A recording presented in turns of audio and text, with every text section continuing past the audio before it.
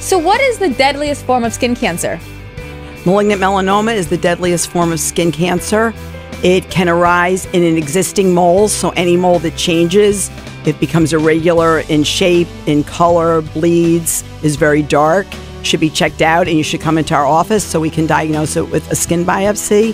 Melanomas can also occur just by themselves out of the blue. So any new growth, especially somebody that looks dark, should be checked out also, and you come into our office for a skin biopsy.